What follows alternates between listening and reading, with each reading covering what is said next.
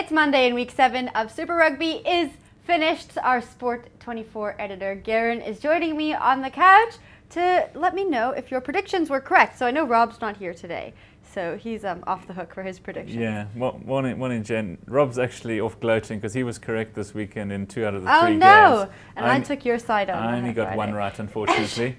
But the first game, it was the Reds up against the Stormers in Brisbane. It was the Stormers' final tour game, right, and they ended up losing that game. Unfortunately, that's 4 defeats on the trot for the Stormers. The first time since 1998, a full 16 years ago, that they've actually been winless on their Australasian tour.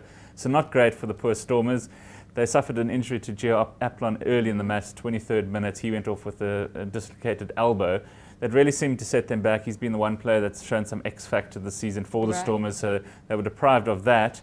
And things just went from worse to worse for them, unfortunately. So the Reds, having travelled all the way back to Brisbane, it didn't seem to affect them at all. They won 22-17 at the end. The Stormers scored a late try to so the scoreline didn't flatter them too much.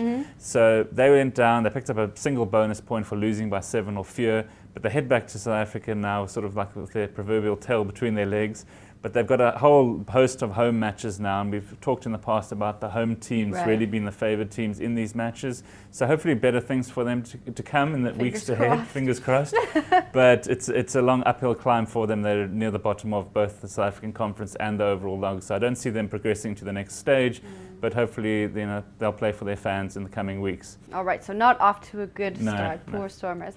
Now, the second game, how'd that go? The second game, unfortunately, again for the Bulls, it ended up in a draw, 34-all draw. It's a high-scoring game. Yeah, and again, we talked last week about the altitude perhaps being a factor for the Chiefs, who just arrived in the country playing up at Loftus Versfeld. But the opposite seemed to actually happen. It was quite bizarre. They started off really, really well. Then the Bulls took over in the middle, 40, 45 minutes. But then the Chiefs finished strong. They actually scored 2 late tries when the Bulls looked like they were flagging a little bit at the high altitude. They scored a couple of tries later on. Their fly off Gareth Anscombe kicked a touchline conversion to draw 34-all.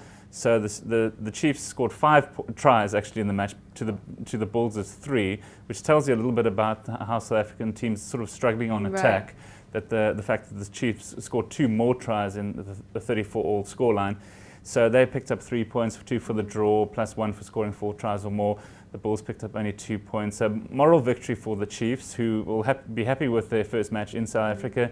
The Bulls, they've been picking up a little bit of momentum at home. Last weekend, they'd beaten the Sharks, who were top of the table at the time.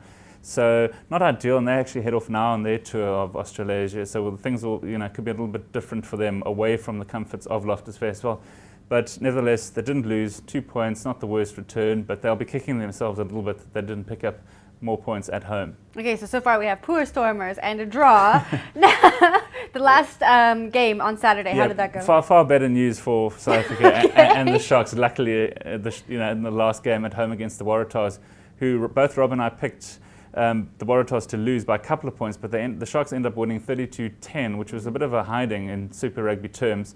Waratahs just really didn't pitch up for the game. I'm not too sure why. There wasn't anything obvious wrong with them, apart from the fact that Israel Folau, their star fullback, wasn't playing. He's the leading try scorer to date in the Super Rugby tournament. Scored 8 tries. I think the next best is only 4. So they were deprived of his attacking abilities, but still, he shouldn't have really been the difference between that sort of scoreline.